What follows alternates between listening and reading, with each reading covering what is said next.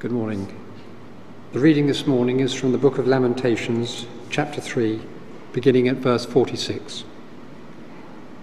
All our enemies have opened their mouths wide against us. We have suffered terror and pitfalls, ruin and destruction. Streams of tears flow from my eyes because my people are destroyed. My eyes will flow unceasingly without relief until the Lord looks down from heaven and sees. What I see brings grief to my soul because of all the women of my city. Those who were my enemies without cause hunted me like a bird. They tried to end my life in a pit. They threw stones at me. The waters closed over my head, and I thought I was about to perish. I called on the name Lord from the depths of the pit. You heard my plea. Do not close your ears to my cry for relief. You came near when I called you, and you said, do not fear. You, Lord, took up my case. You redeemed my life. Lord, you have seen the wrong done to me. Uphold my cause. You have seen the depth of their vengeance, all their plots against me. Lord, you have heard their insults, all their plots against me, what my enemies whisper and mutter against me all day long. Look at them. Sitting or standing, they mock me in their songs. Pay them back what they deserve, Lord, for what their hands have done. Put a veil over their hearts, and may your curse be on them. Pursue them in anger and destroy them from under the heavens of the Lord.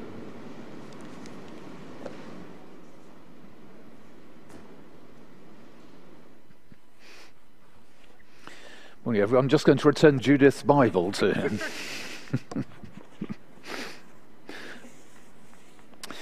Now, I have to say I've got a reasonable head for heights, which is just as well, but given my love for mountains, a reasonable head for heights. But I have to say I really do not like cliffs. And I just don't understand, why do people have to sit on the edge of a cliff with their feet dangling over? Why is it that people have to just get up right to the edge of the cliff and then just look over and see how steep it is and how far down it is? Don't they realize that you can slip on a cliff? Don't they realize that cliffs from time to time just crumble and they fall down? So not only do I not like being at the top of a cliff, I actually don't like being at the bottom of a cliff either. And of course, there was that, I guess, quite well-known tragedy of a girl, I think it was on Beachy Head or near there, who had a photograph of herself taken doing a star jump on the edge of the cliff. But tragically, she misjudged it and jumped backwards. And it was the last thing that she did. That's just awful. But then, if you ask people to move away from the edge, they're just as likely to say, look, don't worry, it's okay. We're fine, there's nothing to fear here, we're completely safe. Do not fear, we're okay. And my stomach just churns when I see pictures of them, or when I actually see them there. And I would say, there's plenty to fear. Cliffs are, by definition, dangerous. Please don't tell me there's nothing to fear on the top of a cliff. Now, let's change the scene. Not a cliff top, but actually Jerusalem. It's about 2,600 years ago. And just at the beginning of our reading, as Lamentations chapter 3 and verse 46 there, all our enemies have opened their mouths wide against us. We've suffered terror and pitfalls, ruin and destruction. Streams of tears flow from my eyes because my people are destroyed. Or more literally, just the end there, that word destroyed is more literally shattered, wrecked. And there's a desperate situation for them. And in this, our final passage in our series on mental health awareness from Lamentations chapter 3 this morning, we see actually the only word spoken by God in the whole of the book of Lamentations. And it's there in verse 57. Verse 57, and he says, do not fear. And in the circumstances, that just seems an utterly ridiculous thing to say, doesn't it? Do not fear. Look at verse 46. All our enemies have opened their mouths wide against us. And that's what hippos do when they're trying to dominate one another, isn't it? Do not fear. Do not fear. All our enemies have opened their mouths wide against us. We have suffered terror and pitfalls, ruin and destruction. Do not fear? Really? You must be joking. Absolutely. Now, our situation's different, of course. We're not standing on the edge of a cliff, nor are we sitting in the ruins of our country, our city, our faith. No, our situation is different. But you could well be thinking, as I look to the future, and you could be thinking as I look back to the last year or so and see the changes and see the way that COVID has, maybe you're thinking it's destroyed my education, it's destroyed my first year and a half, possibly 2 years at uni. Maybe you're thinking as I look to the future, well, what about my family life? When are we ever going to see the children, the grandchildren, or whatever? Maybe you're thinking COVID has just wrecked the prospects of a decent career. And maybe you're suffering from a long COVID and you're thinking, am I actually ever going to get through this? And you're saying, do not fear? Really?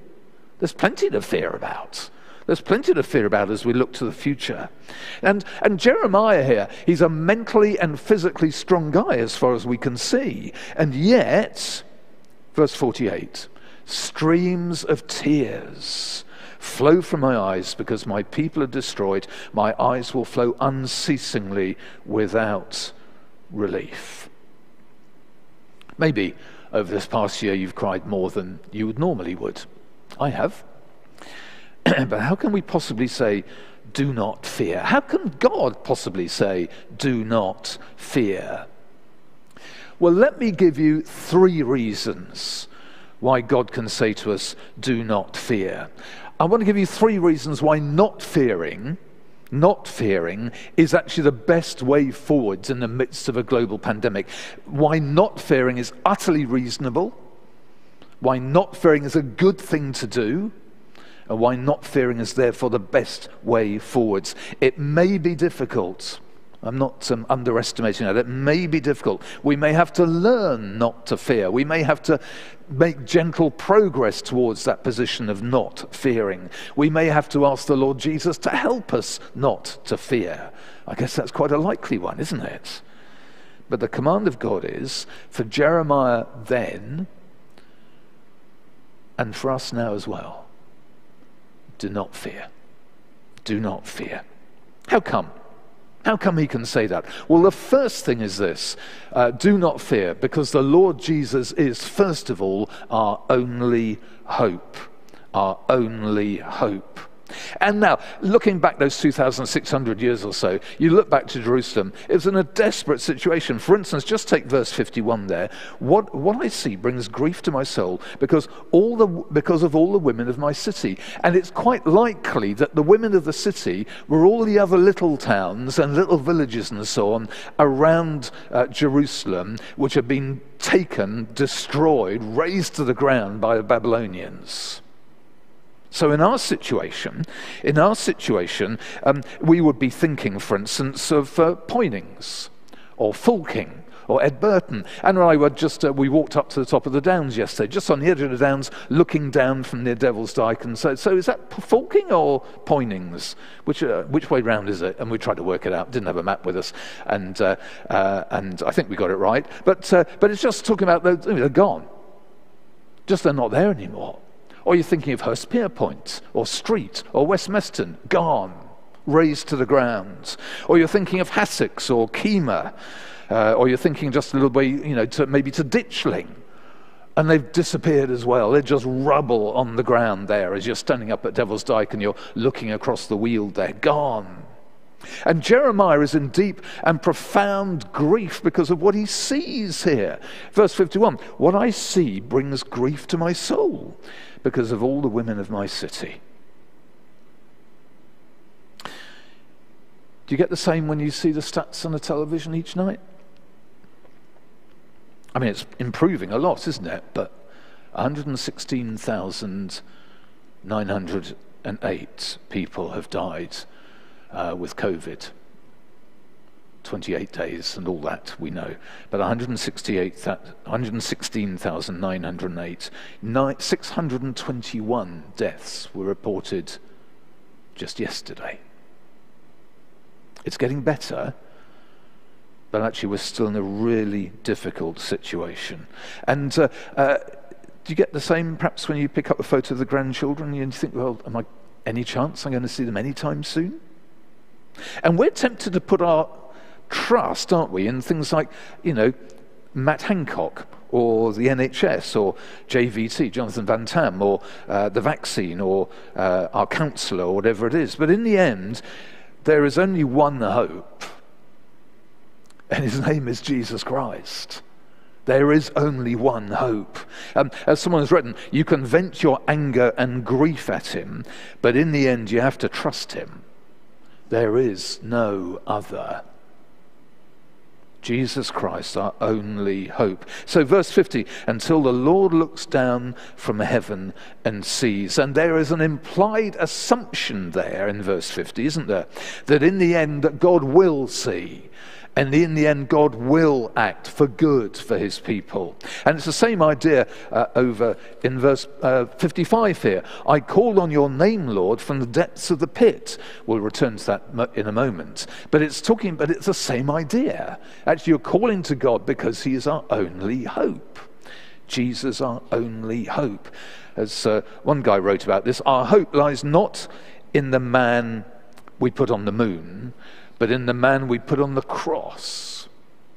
Jesus, our only hope. Someone else, other men see only a hopeless end, but the Christian rejoices in an endless hope. And Jesus is genuinely our only hope, our only place to look. It's Jesus Christ. Jesus Christ, crucified, risen, ascended, reigning, returning, the Lord Jesus. Our only hope, and it's him who we need to look to when we're struggling, when there's difficulty, when there's a global pandemic. We look to Jesus. So, for instance, for every glance at the infection rates and the number of vaccinations, for every time you check your phone to see if you've been called to have your vaccination, for instance, take 10 looks at Jesus. For every minute spent wondering about the new variants, spend 10 minutes with Jesus, talking to him about it. He is our only hope, the Lord Jesus. And in verse 52 to 57 here, Jeremiah tells his own story, his own testimony. And big thanks again to Alex for sharing something of his own walk through these times of mental health. And for Jeremiah here, as you look at verses 52 to 57, he's almost certainly referring back to the book that's named after him, Jeremiah chapter 38. And if you look at verse 53 here, in verse 53, he says, they tried to end my life in a pit and threw stones at me, likely when he was down the well, and the bottom of the well was really muddy, and he was just sinking into the mire at the bottom of the well. The word pit could be a metaphor for a grave, but it looks to me like it's Jeremiah's own experience. They were expecting to stone him to death in the mud at the bottom of the well, a cistern there. And Jeremiah is desperate. And in his desperation, God speaks to him. And God says to him, Jeremiah, do not fear. Don't fear. Our only hope, our only reliable and true hope. And so we turn to him. And we turn away from other hopes. So, maybe our hope is in the vaccine. It's okay to have our hope in the vaccine, but what we also need to do is look above and beyond and behind the vaccine. And as we do that, then we can thank the Lord Jesus for their extraordinary development, for the way that they're getting out around the country. And we can thank him that in the UK it's going well, isn't it? And we can pray most certainly for other countries where it's going less well. But you see the big picture. It's a vaccine, but our hope actually is in the Lord Jesus above, beyond, and behind the vaccine program. That's what we have to do. He rules this pandemic. He allows this pandemic. He is answering the prayers of his people during this pandemic. And he will control this pandemic in his time. We put our trust in him. He is our only hope. And so in our loss, and in our tears, and in our numbness, and in our desperation, and in our winter blues, let us consciously turn to him, the Lord Jesus, our only hope, who says to us, do not fear, but put your hand in mine and come to me and trust in me, because I am your Lord and your Saviour. And as his people, we will put our trust in him. Do not fear, the Lord Jesus, our only hope. But more than that, not just our only hope, he's also on our side. He's on our side. You look at verses 55 to 58 especially, but going on to verses 59 to 60. I called on your name, verse 55, Lord, from the depths of the pit. You heard my plea. Do not close your ears to my cry for relief, and so on. I played a bit of hockey over the years, at college when I was a teacher and so on, theological college. Theological college, we had a team that was a real mixture. So we had some guys who played a bit of hockey before. We had some guys who were sporty, they could run, and they had an eye for a ball and so on. And we had one guy who was really, really good, called Paul. And he was really, really good. He was a defender. It meant that actually for our team, we might not score many goals, but it's extremely difficult to score against us when I was at theological college, especially when Paul was in the team. Well, actually, only when Paul was in the team. We had a great defence just because he was almost impassable. Now, Paul says, our guy Paul in our team was a great defender, and we could trust that actually we'd do fine with him in our team. Now look, verse 56 here. You heard my plea, do not close your ears to my cry for relief. And you can just see that Jeremiah, down in a pit, a well, a cistern, it's dried out there. He's clinging to God, and who's not only his only hope, but is on his sides, who's playing for him. And verse 58 is glorious. You, Lord, took up my case. It's like it's a legal kind of idea. It's like a court, isn't it? You redeemed my life. And we can today say that of Jesus, can't we? Or all the verbs that Jeremiah uses of God here, you can say them of Jesus now. So look at verse 56 and 57 and 58 and so on. You heard, you came near, you said, you took up my case, you redeemed my life, you have seen. Those words are spoken of someone who's on our side, and the Lord Jesus is on our side. That's why we do not fear. Not only is he our only hope, but he's also on our side. It's tremendous, isn't it? In our own pit of despair and darkness and doubt and disturbance, just doing just that. The Lord Jesus speaks, and he takes up our case, and he protects our life.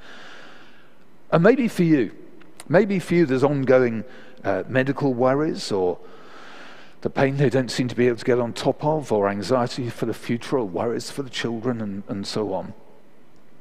And the truth that we see here pointed to is a clear fact that Jesus is our only hope. And that he's then not only our only hope, he is on our sides. And it says here, he's redeemed our life as he died for us. And when the devil lies to us, perhaps in the middle of the night, you know what you're like, you're entirely unlovely, unlovable, who could possibly forgive you for what you've done? Or he lies to you and he says, you're useless, you've got nothing to offer anyone, you are without value. Well, that can't be true. That cannot be true, because Jesus, the Lord Jesus, who is Lord over the devil, is on your side. You, Lord, verse 58, took up my case, you redeemed my life.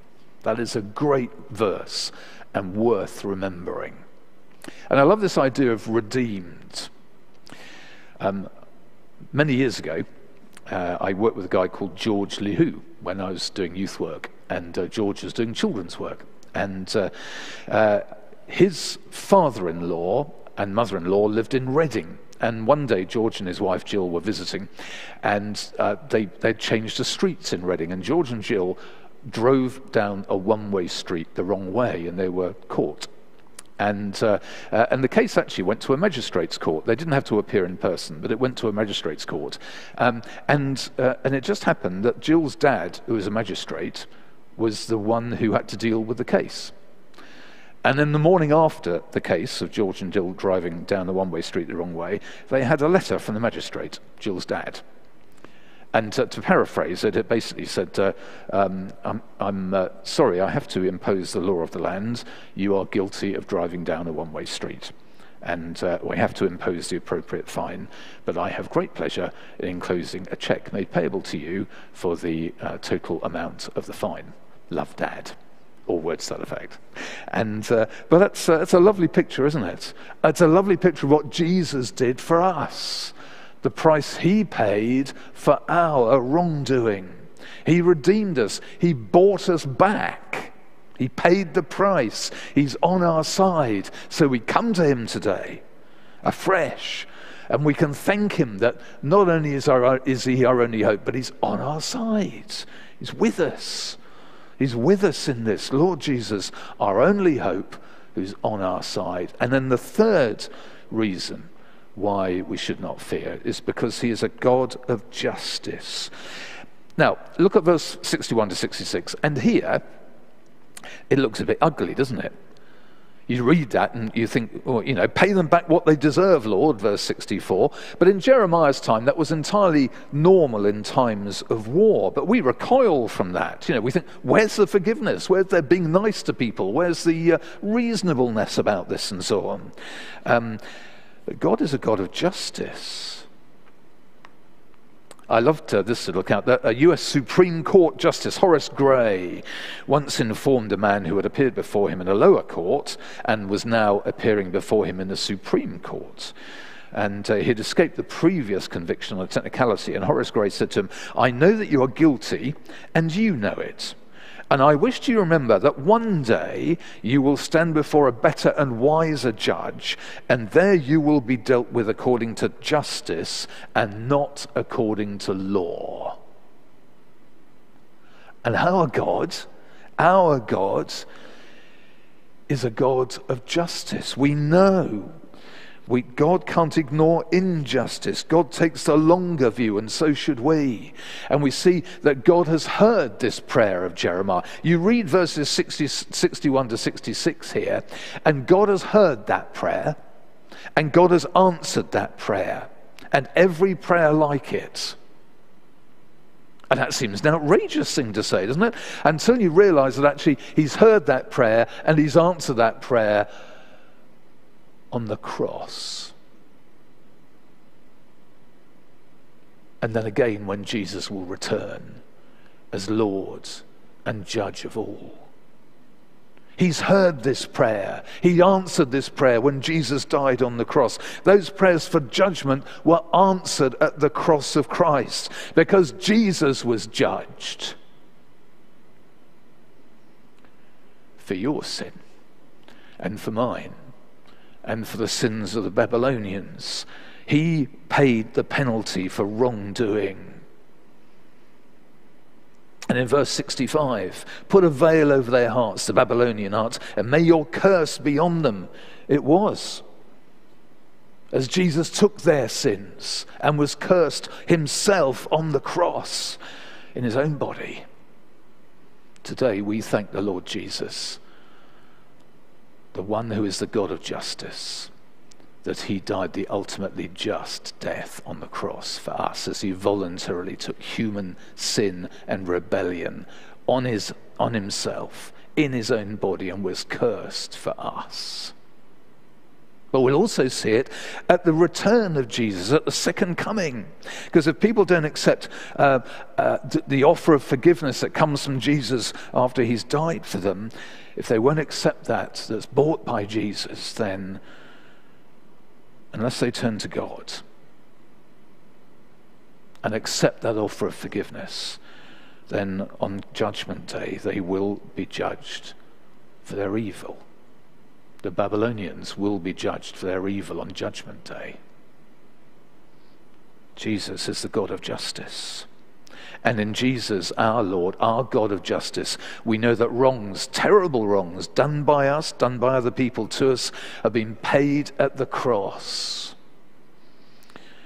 And either his forgiveness is accepted, or it will be paid for at the second coming with eternal condemnation. There is Judgment Day, and that is a wonderfully good day. After all, what kind of world would we be living in if there were no judgment and no hope? No hope at all. Do not fear. Do not fear, because the Lord Jesus is our only hope. He's on our side, and he is a God of justice. I'm going to finish because Eloise Hearn has written a number of poems which I think people have found helpful, and I want to finish by reading another poem from Eloise, which is on this theme: do not fear. Hard times seem unending, relentless trouble, punishment, a lesson of some kind, and maybe at last I am learning. Perhaps you are near. Perhaps I can hear your voice saying, "Daughter, do not fear." Good times. Hard times are good times. I called you, O Lord, and you took up my case. Same circumstances, but you are redeeming them for me. All along, you were near, but now I think I can hear your voice saying, "Daughter, do not fear."